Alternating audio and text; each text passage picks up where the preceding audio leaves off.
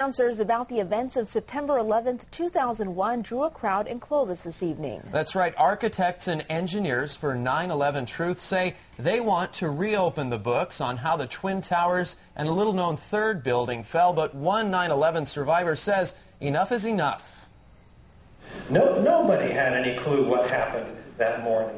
More than 100 people filled the Clovis Veterans Memorial Building to hear a call for an investigation into what happened to the buildings destroyed in the attacks of September 11th, 2001. We recognize that this is very difficult information to take in. Architect Richard Gage spoke and presented evidence on why his group, Architects and Engineers for 9/11 Truth, wants the U.S. Congress to look into how and why the Twin Towers and another building known as WTC 7 fell. This video was provided to KMPH News by the group, which claims a membership of more than 600 architects and engineers. We're not conspiracy theorists. We're technical building professionals looking at the forensic evidence. So we provide the evidence, we ask for a new investigation, and let's let the chips fall where they may. Andrew Isolano is a retired New York City firefighter who watched the events of September 11th from the roof of his fire station in Brooklyn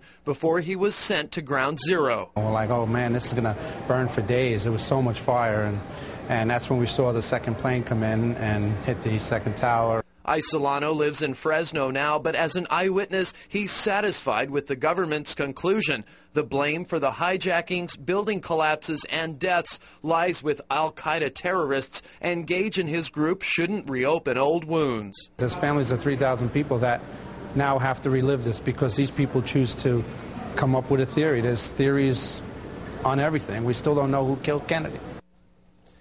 Now, the group Architects and Engineers for Truth is a nonprofit organization. Attendees were able to sign up to support their efforts with pledges of between $10 to $911 a month.